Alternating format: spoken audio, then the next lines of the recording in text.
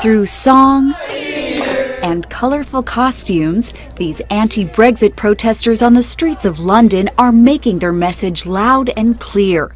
Britain should stay in the European Union. One protester says he's still hopeful, despite the country's recent vote to leave the EU.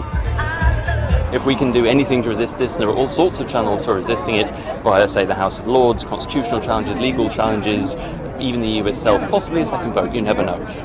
British comedian Eddie Izzard says leaving the EU simply cannot happen. We have to make the European Union work. We have to, otherwise the world will not make it. Those are the stakes.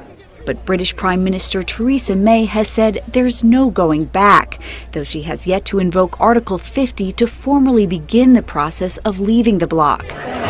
With the British Parliament set to return from summer recess, anti-Brexit marchers here and across the country are hoping to put a stop to it.